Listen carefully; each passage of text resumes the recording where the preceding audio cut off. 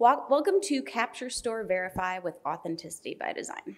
So essentially what this talk is about is the work that I do with Starling Lab for data integrity. So in this talk, we'll highlight the impact Starling Lab has had over the years, from setting investigative precedent to hold war criminals accountable, to giving underserved and overlooked communities the ability and opportunity to hold leaders accountable, to providing tools to help countries across the world protect against election fraud.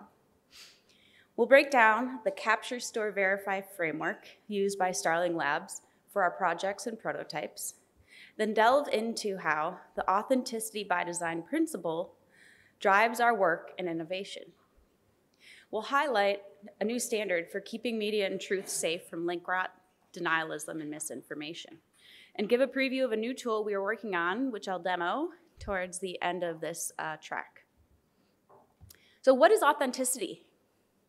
I've been using it a lot. A lot of people have been using authenticity and provenance. I think it's really important to define these. It means different things in different contexts.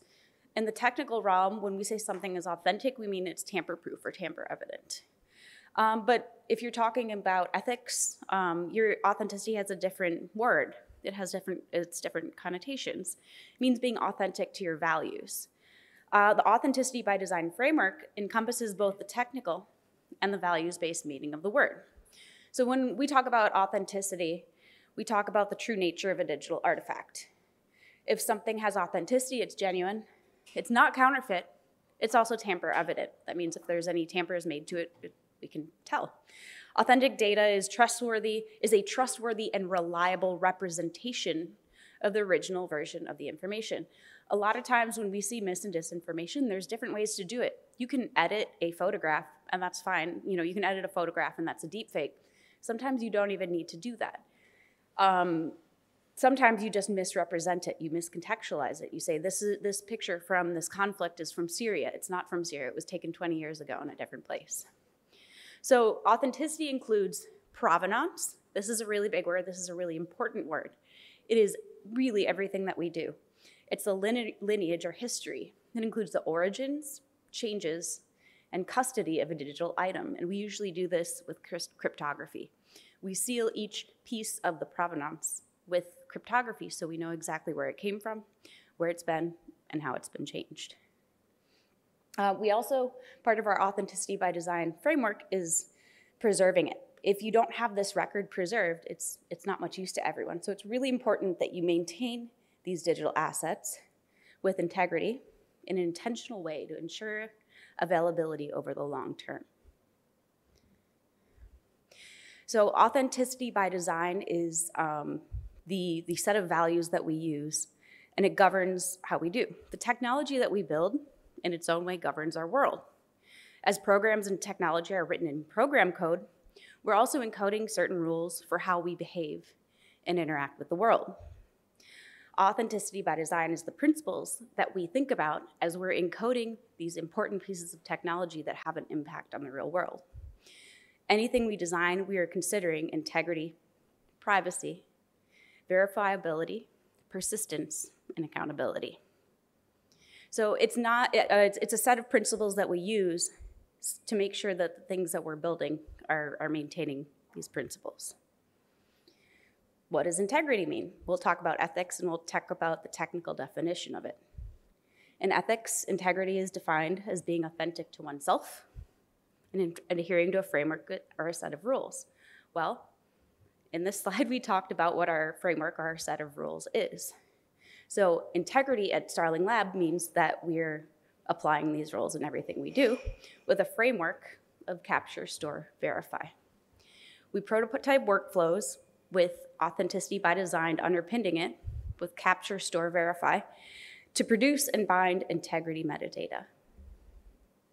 What is integrity metadata? We looked at a lot of photos. When you take a photo on your phone and you look at it, there's a lot of metadata on there. There's timestamps, there's a location, there might be a caption, other things like that. That's just regular metadata, and that kind of goes with the media. We try to create and preserve something called integrity metadata. This is hashed and signed data that proves exactly what a piece of digital media is and its origin. So it's different than a caption. Integrity metadata, to be useful, has to be publicly accessible. It must not contain sensitive information. We have to maintain that privacy for people. Can't have the address of a victim or the location of a human rights investigator. It must be verifiable. You have to be able to check it against the digital media it represents. So I say, all right, this is a hash of the location of this photo. You have to be able to verify it, otherwise what's the use of having it? It must be long-term. Again, if it's not preserved, it's not very useful. And it must be tamper-proof. So what we work on, we're working to future-proof our collective truth. There's a lot of threats to it. Deep fakes, link rot, the phenomenon of URLs disappearing from the internet. A fact that I read recently, since 2014, almost 30% of the URLs on the internet are gone. They're broken. They're not there anymore. That's only 10 years. There's also censorship and mis and disinformation occurring in the world that we live in, because I think the internet was a wonderful thing, but I think a lot of the problems that have occurred could have been avoided if you kind of did a little bit of future thinking and had a framework underneath it. So for more than 5 years, Starling Lab has broken ground in the field of data integrity. We are an applied research and impact lab co-founded by the Stanford University Department of Electrical Engineering and the University of Southern California Shoah Foundation. Our work started long before governments and tech companies recognized the threat of generative AI. So we've been around for a while before all this news about deepfakes started coming up. There's a big concern with things like the liar's dividend. It's pretty easy to cry wolf against something and say, this is a deepfake, and destroy the credibility of it. So one of the main things that we're thinking about is, if we can't trust our records, how can we protect our past, present, and future? We've built cryptographic archives for world-renowned journalism publications, made some submissions about the preservation of evidence of war crimes in Ukraine to prosecutors at the International Criminal Court. And we've used decentralized storage to preserve the testimonies of over 57,000 witnesses to genocide around the globe alongside the Shoah Foundation.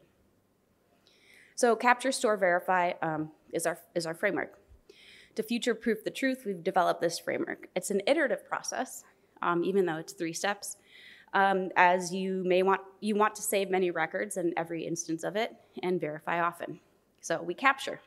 We prototype apps, firmware, and hardware. So I'm gonna have some cell phones at the end of the day where you can try out some of this hardware and apps to capture digital content, to create a chain of custody from the moment a piece of digital media is created, as close to that creation as we can.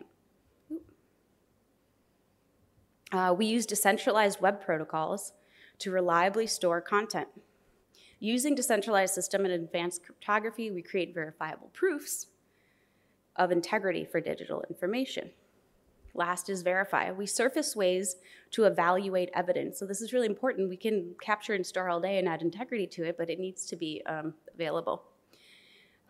We surface ways to evaluate evidence and check the validity of tamper-proof systems, creating workflows that surface provenance and authenticity information so others, either the general public or experts, can inspect and verify for themselves. So the basic Starling Lab framework, what do we do? We'll take a piece of hardware or an app and prototype how we can bring it through this workflow. We might work with a journalism fellow or a human rights investigator. We say, here's a photo, here's an app, here's a cell phone. And we say, capture the photo and the photo metadata, date, time, location, and more. We take this photo data and the metadata, we hash and we bundle it. Next, we have this hash and we have this bundle that is cryptographically hashed, and we sign it to add an identity to it. Then we take this photo data and the integrity metadata that we've just added, and people can verify that authenticity. This is very abstract, so I'm going to give you 3 examples of how this is actually done. What's really important is that people can prove the data what was originally captured after we bundle and sign it. We also take that package of verified data for storage and with unique immutable IDs, content identifiers. We store and distributed storage with cryptographically unique IDs, so that means IPFS, Filecoin, and other systems that don't have sort of one set of hands that completely control it. Putting it in distributed systems means that it's tamper-proof. If you use a content-identified system, you're grabbing something that is, you can tell if it's been changed. We put it in cryptographic archives because that's sort of like a centralized store of something. If someone wants to erase a part of history, it's really hard to do it if it's in many hands. We register these things in a distributed ledger because you need an index, you need a place to go to reference, like what was the original and where did this come from? And then we also use tools to track and verify changes that are made since you captured that original bundle. Let's talk about some of the applications. The main areas that we work with are journalism, law and history. Law and history are really intertwined. So we've done a lot of journalism collaborations with large and small newsrooms and even independent collaborators. It's important to the lab to field test these technologies in the real world. We've had the privilege to collaborate with some top media companies such as AP, Reuters, Rolling Stone, South China Morning Post, freelancers like Brandon Tauzik, who's an incredible photojournalist, and how I impact local and specialized publications like Black Voice News and Bay City News. With each of these newsrooms, we identified authenticity-related issues and existential threats such as link rot, the need to present and support evidence of war crimes, or the need to preserve accounts of what government or public institutions said, did, or promised, and hold them accountable. This is really hard if one person holds all that information. We also work a lot with law and human rights. Records need to persist for many reasons. There's cultural reasons, like the Mom I See War project, where we use numbers protocol to archive collections of children's drawings that were recording recording their experiences with the war in Ukraine. We've also worked on accountability purposes with the Reckoning Project, the ICC, and the UHRC. So one idea that we work a lot with in law and human rights is transitional justice. When we capture these things not knowing if it's going to be used immediately, and it usually isn't. We need to preserve data so that later on down the line, a prosecution decades later, we have these records and we can prove they're authentic. It's really hard to hold people accountable if we don't have these good records. So we need to design more systems for this, which is what we try to prototype. We need to make sure evidence is properly authenticated as well as preserved, while balancing needs for privacy and open availability. So for example, with Mom I See War, we wanted to make these drawings available and accessible to the world and searchable. We wanted to be able to prove that they were really drawn by children in Ukraine. We didn't want to reveal enough information about these children to put them at risk. So we did things like redact the location or the last name of the children. But we hash and bundle them, so if someone needs to go back and say, hey, I need to use this as evidence, we can produce the tree of lineage of saying, like, okay, here was the original, we hashed and bundled it, here's the one that you saw, it's the new version of it. You heard from Hala Systems, a social enterprise known for their civilian protection. There's the Century Hala program, their early warning system. There's a Reckoning project where we collect testimonies of victims of war crimes in Ukraine. We've worked with DFR Lab, that is an open source investigation that specialized unit at the Atlantic Council, and they share open source monitoring databases with us. We preserved some of their web-based original material they based reports on. And we've also worked with the UN Human Rights Council, Commission of Inquiry on Ukraine, and the ICC. They receive authenticated evidence, databases, and claims. We have really big hopes in setting precedent with digital media and accountability in the court of law. All right, so what I want to do is I gave you this very abstract, like capture, store, verify, these are the things we do. Let's talk about what this looks like in action. We're gonna cover the DJ and the war crimes published with the Rolling Stones. Combating racism is a public health crisis published with a local California newsroom called Black Voice News. And the Taiwan election with numbers protocol. I'm gonna give a little different spin on that. So first thing, the DJ and the war crimes. What did we do? We created photo archives, we collected website evidence, and we had some of that website evidence, we had to redact documents. Why are we doing this? We are combating denialism. Decades ago, there were individuals perpetrating war crimes in Bosnia, and they were still walking free. there was no reliable evidence to bring them to justice. So we used investigative journalism's ZK proofs to do those redactions provably, and the Starling framework of capture, store, verify. So the DJ and the War Crimes is an investigative journalism piece headed up at Starling Lab by Sophia Jones. It's centered around a set of photographs taken by Ron Haviv, who's a great photojournalist, 30 years ago in Bijeljina, Bosnia. This was the case of denialism. The perpetrators of these crimes were claiming they weren't responsible, or even that they hadn't been present at the time. No matter how powerful Ron's photos were, it's really hard to get that to lead to accountability. This project involved piecing together the story of what happened in Bijeljina 30 years ago. Investigators collected evidence from disparate sources, not only photos from Ron Haviv, but archival photos of the city at the time to piece together the story and placing the events of that day into the context of time and space. The work of archiving included tracing the way this photo spread over the ensuing decades. This photo showed up in a lot of places, which did include people trying to manipulate it. This project included authentication of the photos, but went beyond that and used over a dozen cryptographic and centralized tools. For this project, we authenticated and preserved about 2,000 pages of payroll documents and witness testimony from a war crimes tribunal website. The official archivist told Sophia that they weren't public, but she found them on the internet, so they were. They were found on public servers, and we had to assume that they'd be taken down once they figured out that these things existed. In addition, there was a lot of evidence on social media from these individuals and on open Facebook accounts, and we'd had to assume that they'd be taken down immediately. So even if we saved all this info, what happens if someone denies it's real? That's what a cryptographic archive is for, and some of the tools are that we can use. We can hash and bundle it, add witnesses to it, and prove that they are what they claim to be.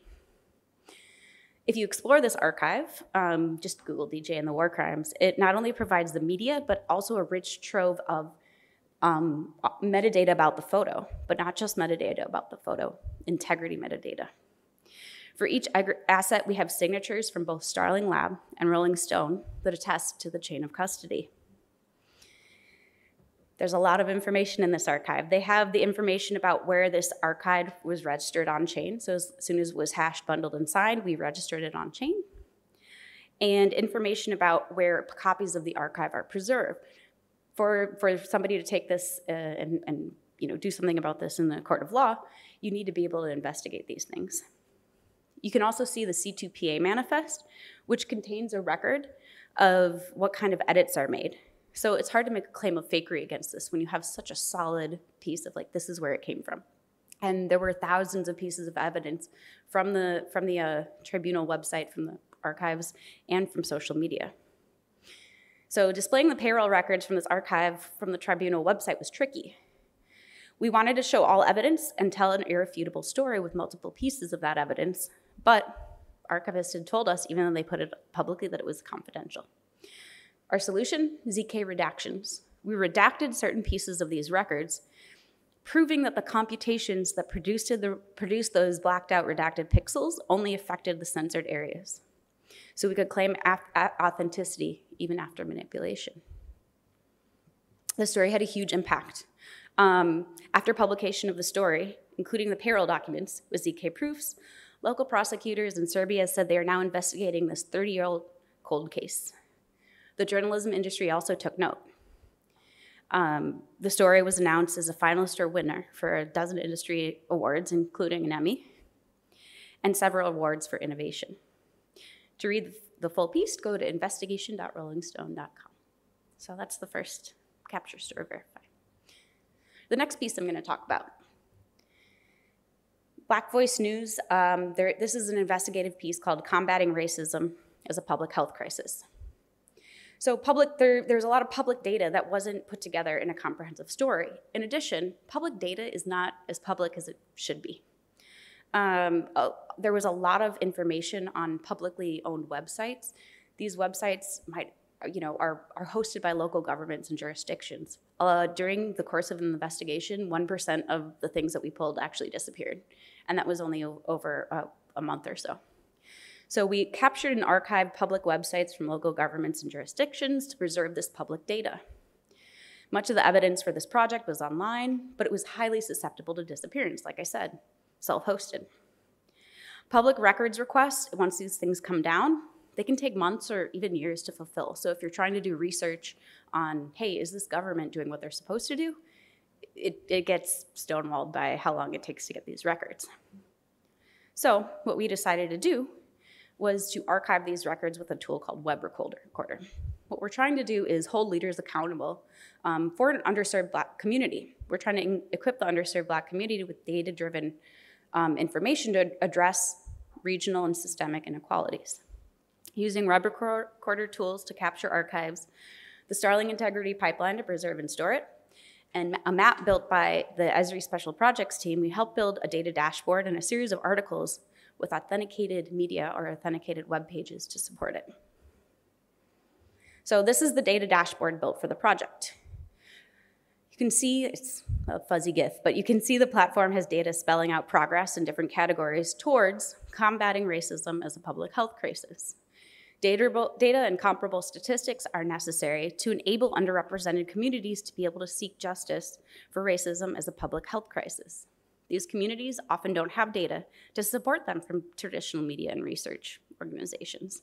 So for them, the idea of putting this data in a system like IPFS, for a community that has seen the erasure of data that supports their claims from the big, from bigger entities, it was particularly appealing. Looking into counties and jurisdictions, you can see the data collected and analyzed for each, so it was all brought together in one place. And that include web archives of this evidence. This evidence is preserved in web archives that have a verifiable display of the archive's authenticity and links to copies of the records on IPFS so they can be downloaded and inspected, blockchain registrations of these records, and they were preserved on Filecoin. So let's take a look at what these authenticated web archives are. This is our method of capture for this one. Usually journalists will use a screenshot or maybe embed a tweet or something from social media. Well, this is really problematic if we're trying to support a claim that someone doesn't want to follow up on. They often disappear. A web archive, so we use a Web Recorder set of tools, capture the full context of the page, including the code needed to recreate or replay the page. It captures all assets within the page, and there's a more comprehensive audit trail. These archives were hashed and signed to establish the provenance. This is for an example of what the data collected by a Web Recorder tool looks like. So you can either add a Chrome extension on, or we actually had something called browser tricks that we ran that does it's like automated bot crawling web pages. So once we have this full context, and the Web Recorder tool is pretty cool because they hash the package immediately and they also sign it themselves. After that was done, we take this bundle of data, we also sign it to add another layer of custody or not another attestation to it. Make backups, we add it to the P2P storage network that is IPFS, and we register it on blockchains. So by registering it in these two things, we have immutable IDs, we have the content identifier, and then we can go to the archives and look at the transaction ID and go to get the archives from Filecoin. So as a part of the Mapping Black California Data Dashboard and the article series published in Black Voice News, you can replay archives of the web pages that make up the evidence for this. You can see the sources of the archives, the signatures and hashes. So this is the replay of one of the web pages. This is what it looks like embedded into the page. You can see the sources of these articles. Oh, and they're also interactive. So depending on how deep you crawled, you can click on all of these links. I think this one was problematic because it was a database. But you can click on all of the links and see where it goes to and see the whole context of the page. If someone commented on it and they want to delete that comment, well, we have a record of that. So you can see the original URL it was taken from, when it was taken, the signatures on it and the hash of it. And then here's our integrity metadata. You can see the 3 registrations that we have on blockchain. You can find it on IPFS, you can download it, you could follow the same process that we did to hash it and go check that the registrations on the blockchain in fact match. And they're also archived in cold storage on Filecoin. So the outcome of the project and data dashboard for now was an article, a series published by Black Voice News, and they've won a lot of awards. What they're hoping is that using Mapping Back California's dashboard as the basis for this reporting series, reporters examined 4 local governments that signed resolutions that declared racism as a public health crisis. Because they were able to put this all in one place and support this evidence, they were able to write stories about, hey, which of these counties are doing good and which of these counties are not following through with they're wanting, what they're claiming they're gonna do. Transparency and accountability came up as a main public concern at every stage of Black Voice News' research and reporting. The public had a strong desire to establish a fact-based focal point for their concerns. So, yeah. All right, the last one we're gonna go over is Taiwan elections. So this is something that we worked on with Numbers Protocol. We used their platform and prototyped a platform that we're working on. It was a capture. The capture was authenticated photographs. We wanted to use them for different purposes. We wanted to be able to combat denialism, so have that authenticity information, but we also wanted to use those authenticated photos to collaborate on journalistic investigation. Images of this election were very prone to claims of being deepfakes or deepfakes occurring with this. How did we do it? We used Numbers, the Numbers suite of apps, mainly the Numbers desktop app. And then we prototyped something with a Uwazi content management system and a database add-on we call authenticated attributes. So the journalists tested out 2 different tools, one for authenticated licensing, the Numbers platform, and one for authenticated collaboration. So for this project, Taiwanese journalists set out to document the 2024 presidential and congressional elections. Tensions were high with pressures from mainland China, and there was a legitimate fear of mis- and disinformation campaigns aimed at swaying the election. For this project, both Numbers and Starling Lab prototyped their platforms to equip journalists with authentication technology to report. Numbers Dashboard was a platform designed to enable Taiwanese news outlets and journalists to assign unique digital identities to images and videos to ensure their authenticity and mutability.